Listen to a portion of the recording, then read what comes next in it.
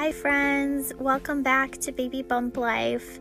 It is Nurse Whit here once again, and I want to talk with you guys all about baby showers and COVID-19 and how to kind of overcome that, and I guess just a little suggestion for you guys, something that I personally did, and I was just kind of thinking the other day, oh my gosh, I should share that with some of the mamas out there and let you guys know what I did. It was kind of different circumstances, but I just wanted to share that with you all.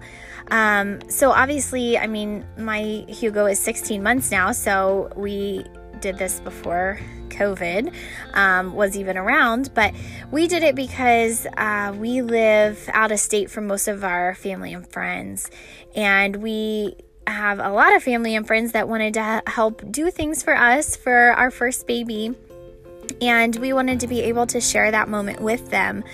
So what we did was actually a virtual baby shower, and we did it at our home, and what we did was we did online registry at mostly Amazon, but we did Amazon, Target, and I think buybuy BABY as well.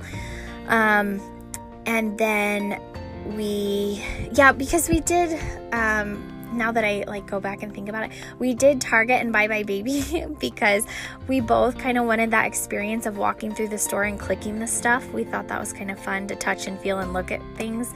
But you don't have to do that. You can create those registries online too. So, but anyways, that's kind of why we did the 3 different places there. But, so yeah, we did the online registry, and then whoever would purchase stuff for us, they would send it to our house. We would not open the boxes. We would just put them all in the guest room. So our guest room just kind of piled up with boxes everywhere. And then how we did the actual baby shower was we created our own Facebook page on Facebook for the baby, and we invited all of our family, all of our friends to that group, and we told them the day and the time of the shower, and we went live. So we did have a couple of family members that did come over to the house just to kind of help us to record, but it's something you could totally do with just you and your significant other, or just you and your little family. And so yeah, it was pretty fun just to be able to open stuff, and our friends and family could kind of write back, if you've ever seen Facebook Live before, they can communicate back with you.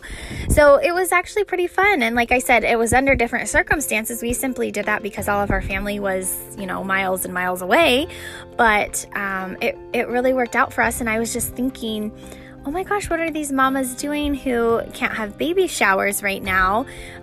These big baby showers they want to have with their friends. And I thought, oh my gosh, that I should share that with you guys. So I just wanted to let you know what had worked with us, and just to kind of give that idea out there for you all. So if you guys have any suggestions, please let me know on social media about any topics I should talk about. But until next time, guys, I will talk to you all very, very soon. Thank you so much for listening to my little podcast here, and I'll talk to you guys later. Bye-bye.